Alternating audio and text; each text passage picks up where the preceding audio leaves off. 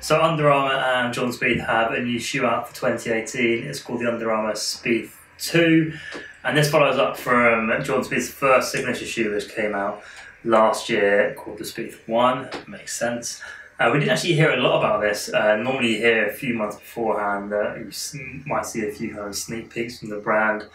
But it kind of prepped up on us. We got to see it for the first time out in Orlando at the PGA show, and then we've been out at Hadley Wood in North London testing it out over the last couple of weeks. The two big new pieces of tech in the shoe are Gore-Tex, which is going to give you really good waterproofness and also breathability. That's obviously a proven piece of technology across a wide range of sports. You're also going to get a 2-year guarantee for waterproofness with these shoes, and there's also strong TPU fibres being used in that upper of this shoe. Now the looks of the Spieth 2, it is very, very similar to the Spieth 1. It's still quite a narrow shoe, so when you look down on it, if you like that narrow, sleek design, you'll really, really like this.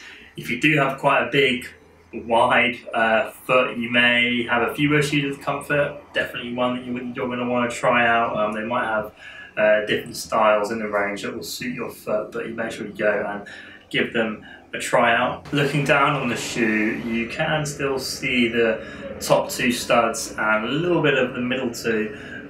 In the Spieth One, I did find that slightly off-putting. I know not everyone finds it annoying when you can see that, and there are a lot of golf shoes where you can see the sides of the studs protrude as you look down on them. But it's a little better in the Spieth 2, it's a little bit less of these. If that's something that gets you go like it does mine, then it's something to bear in mind, but I know most golfers probably don't really care about that, but there are score lines on the tops of these shoes towards the front. Now we actually thought we could use these in terms of alignment. Brands aren't actually allowed to come out and say, yeah, we put these on the shoe because we're trying to help align golfers up, because you're not allowed to do that, but it's definitely something that you could use those score lines for if you were so inclined. The look overall is kind of sporty and also quite technical. There's quite a nice marriage of those two things. You're not looking at them and thinking this is a jam-packed just with tech. They've kind of thrown out the aesthetic of the shoe. It's a really nice looking shoe, but there's obviously a lot of technology gone in there as well. Now when it comes to performance, the Under Armour Spieth 2 is a lot lighter than the Spieth One. Just from picking them up and having them in your hands, you can tell that, but also when you put them on your feet and you start walking around on the golf course, you'll really tell the big difference. That was one of the big things that the Spieth One, the critics of that shoe said it's just too heavy. It wasn't a ridiculously heavy shoe, but some people did have issues, so they'll be really happy to see that it shed some weight for 2018.